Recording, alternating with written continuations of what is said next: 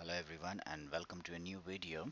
So this video is dedicated to all the YouTubers who are starting their career or who are starting to make their own channel and starting to stream or record using OBS.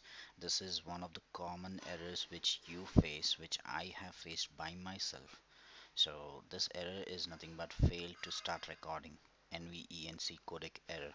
So let's see how we can how we can solve this error. Okay, so I'll go to OBS. I'm sorry about the background. So let's go to settings. So once I'm in settings, you have to go to the output. Here click on the output tab, and if you are streaming it, right, so make sure your encoder in the streaming part, it is not the hardware NVENC, it is set to the software.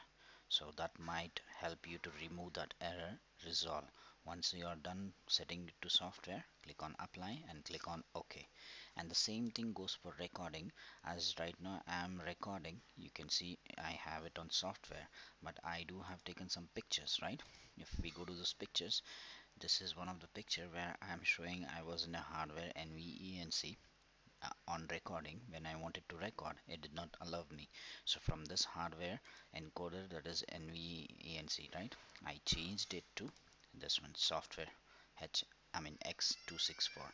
Once I am done, I just did this, click apply and click OK. So this will clear that error and it will allow you to go ahead and do the recording. So I hope this video helped you, right?